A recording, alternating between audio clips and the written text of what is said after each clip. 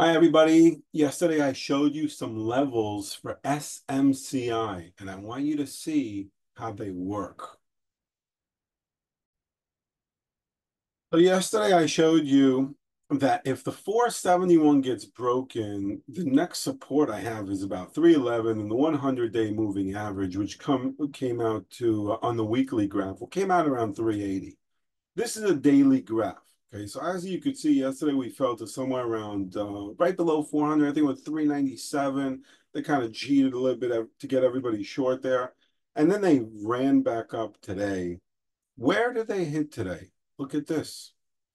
Exactly at that last number that I was talking to you guys about. This is an algorithm that I built, which tells me major levels based on volume, Fibonacci's, waves, and so on. A lot of technical analysis involved.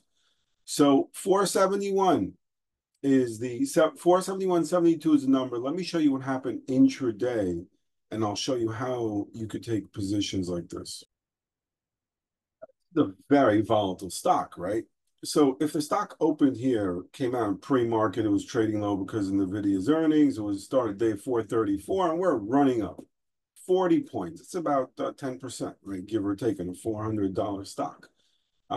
So, we went up about 9%, and we spoke about the areas 471, 72. Because it's a very volatile stock, they're going to probably hit the number or a little bit before the number, and they might even run up the number through the number a little bit to try to get people long. Okay, so what I usually do is I split my order into three levels. So I know I could at least get one of these fills. I'll usually put it a little bit below the number, a little bit at the number, and the next one a little bit above the number. Today I happen to have gotten, I think the high was 475.33. I got 474, I think around 50 something was the last fill I had, which was a great average, came out to over 472 on average. And then it just started falling down within minutes. And you could also see the wick on a 1 minute candle. The wick also helps you identify that this could have been a top, just like over here there were wicks. So that is also a good sign.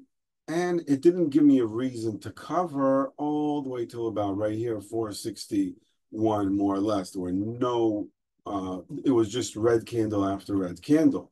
And then afterwards, I had to make a decision how to control the rest of the trade. And as you can see, it just kept on falling with a nice trend line, even broke the VWAP and so on.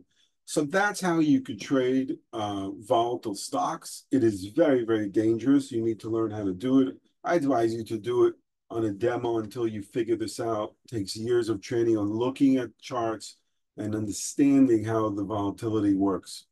Hope you enjoyed this video. SMCI, so far the trend is down. We'll see what happens next. So if you guys don't forget to do a subscribe, and if you need help learning how to trade, it's galtrades.com. Have a great day.